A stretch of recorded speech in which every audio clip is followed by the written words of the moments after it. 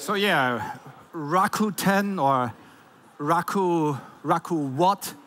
Yeah, I think we have been labeled the largest e-commerce company in the world you have never heard of. So at least today, after 14 and a half minutes I have left, I want to change at least that you know what Rakuten is. And I hope I also tell you a bit of what we have done and what we want to do with it and where we go. That I actually let you figure out. I think you're all smart enough. I put the bits and pieces out there. I'll tell you a bit about where we are, what we do, what we have done. And I think it's very easy to figure out where we go. My name is Christian Macht. I run part of the European sales, operations, and whatsoever for Rakuten. You have probably met or seen Mickey, our founder and CEO, on stage. So what has he done? About now 20 years ago, nearly 18 years ago, he founded Rakuten with 5 other members in Japan. Actually, 3 of them on the picture, Mickey is on the left, 2 others are still there. The one on the right, I just have to read out. I think he's our Executive Director, Global Human Resource Department, Group Governance, Promotion Department, Legal Department, Risk Management Department, Corporate Governance, Promotion Department, CEO of Rakuten Social Business, and a couple of other stuff.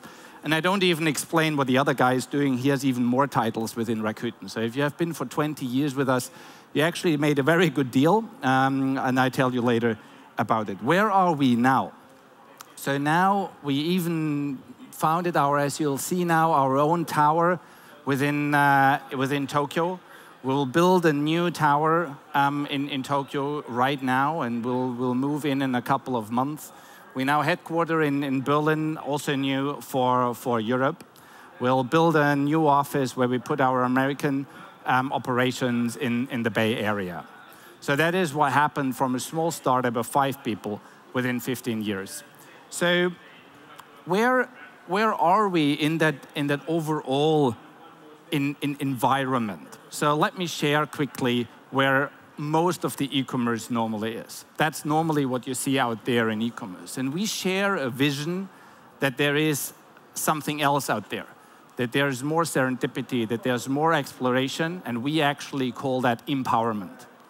We actually think that the merchant deserves more than just being out there and being sold, or the products being sold.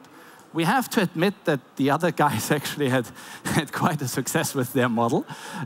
So it's definitely not wrong on that side, but we share a vision that this is actually where we go. And we have been introduced as the happy marketplace or as the optimistic marketplace, and this is what you see when you go into our name. It's Rakuten. It means a happy or an optimistic marketplace. So this is where we are, and this is where we came from. We have been a marketplace in Japan, expanding into the world. What is our difference? As I said, we are not a vending machine. We support our merchants. We have physical e-commerce consultants out there. We have university lecturers. So we support our merchants. That's what made us very, very strong in Japan, and that's what we think will make us strong also in the rest of the world. And success is already there, and I show you a couple of numbers quickly. This is where we are on the marketplace. So we talk about $18 billion in gross merchant sales out there that we achieved already by now. We have a more than 40% mobile ratio. So in this, and I think perhaps some of you have heard about Rakuten, and they probably heard about the marketplace. This is actually just about 40% of our turnover in our overall portfolio. So where are we totally? We talk about 46 billion in turnover. And the question is, where does it really come from? Where does a market cap of 20 billion in the Japanese prime market come from? So for that, I'd like to introduce the Rakuten ecosystem to you. So what you see is the marketplace is only part of what we are actually doing. We have the financial services and we have the digital content.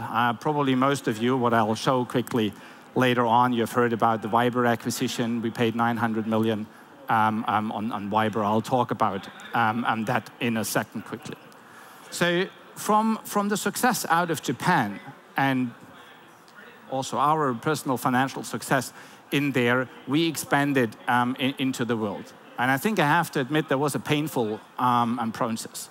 I just joined a year ago, and culture is one of the most important things. Everybody out there that wants to expand, we all think we are all us because we are very similar, but the world out there is very, very different.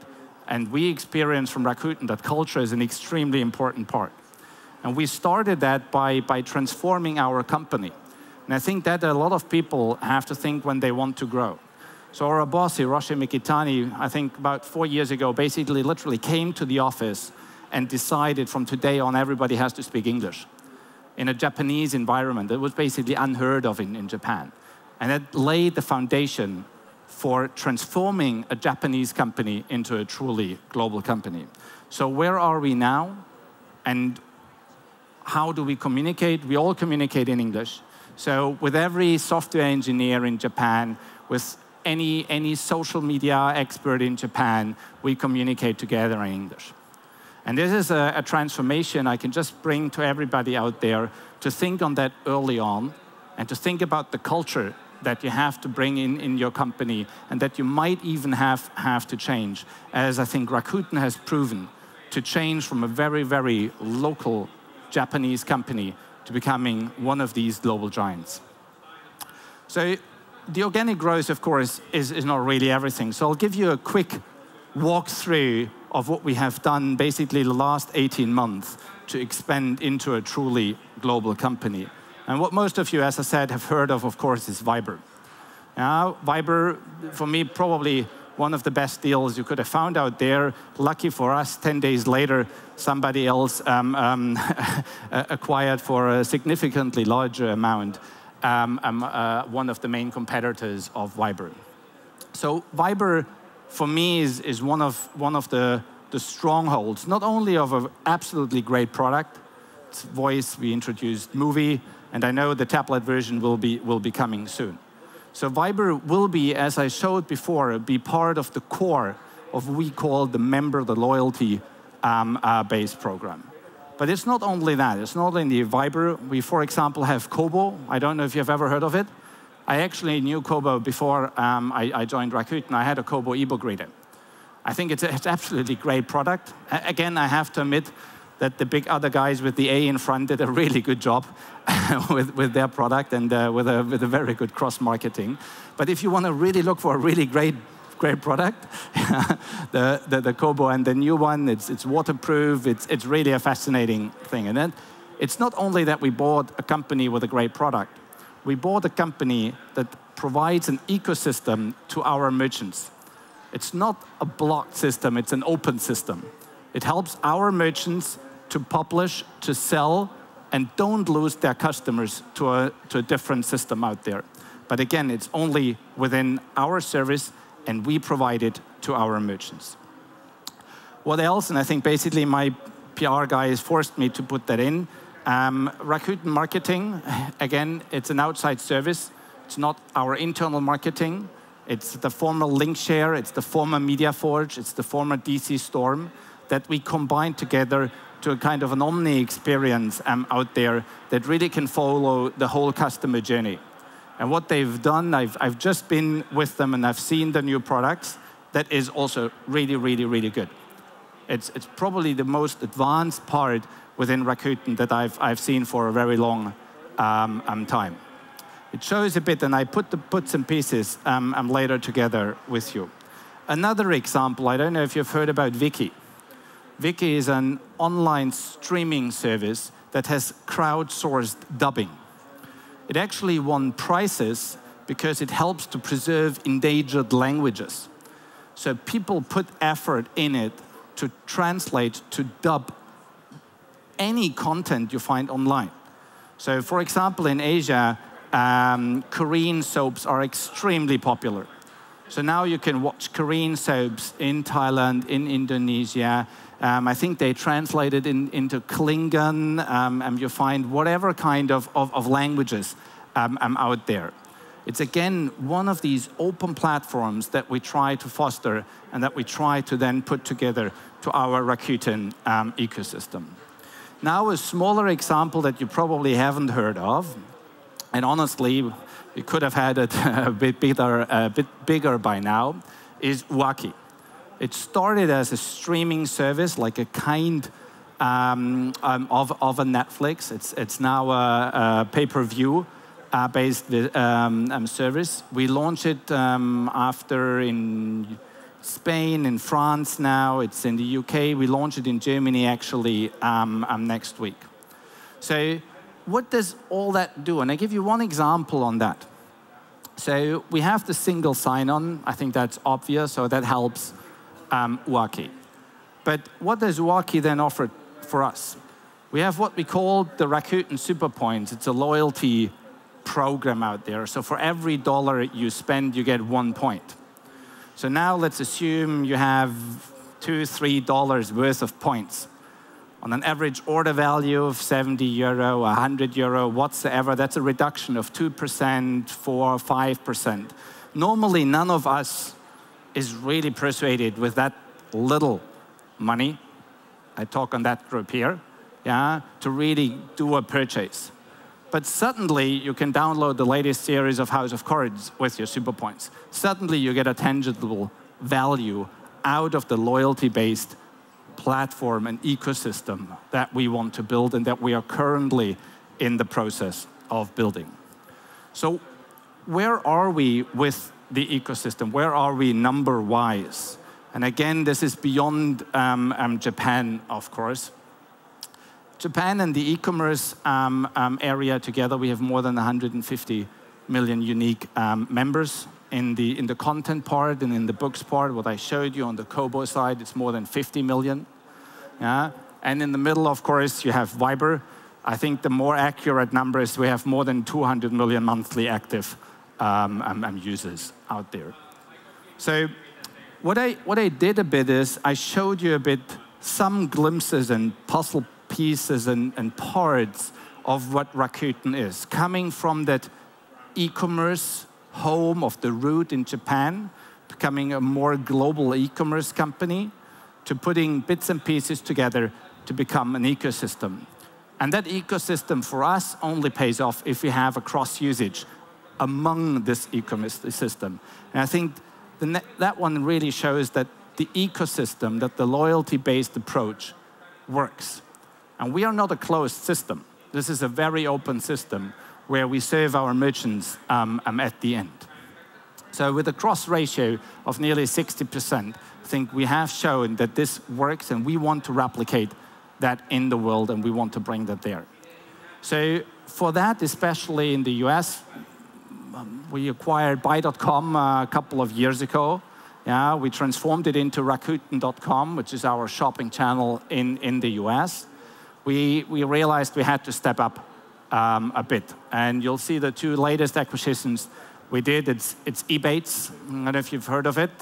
We spent $1 billion for it, so at least for them, it was definitely quite a good deal. I'm 100% sure that this will be a very, very, very good deal for us, especially if you combine it with Slush. I'll introduce both quickly to you. So Ebates is the pioneer of online cashback shopping. Very simple. I think I don't have to explain much further to you. It's a bit different with Slush. It came out of a research project in Stanford Graduate School. And what it basically does, it helps you to organize everything you shop, whether that's online or offline. And it, of course, helps us to realize, to see what you shop. Not on a personal level, of course, but on an aggregate level. So we know whether the iPhone 6 was a success or not, and we know whether red shirts are more popular in that what kind of part of the US. So putting that together will be a fresh start for us, I think, in the US. And again, it's part of the ecosystem we are currently trying to build, and I quickly give you an overview of that. What I have not talked about is the financial services, which is nearly half of our net revenues in Japan. And I can just promise you in the next couple of months and years, you'll see more on the financial services. We just did a minor investment in Bitnet, one of the 3 Bitcoin processing platforms. And we'll expand what we achieved in Japan. We are the largest online bank, credit card provider, securities processor, near-field communication chip. You can buy with our ED card in every store and every machine in Japan. So what does it mean for me? For me, it means a lot of work because I'm part of that team that has to integrate that and bring it to you. What it means for the consumer, and I think for the consumer it means that we wanted to create, at least if it's there, a membership-based, loyalty-driven ecosystem. So as that was all a bit of a lot of information, all I hope is that you remember from the whole thing, Rakuten, yes? Yes? So at least we are not the largest e-commerce company in the world anymore that nobody knows. So at least I hope at Slush, a lot of people will know Rakuten at the end. Thank you very much for your attention.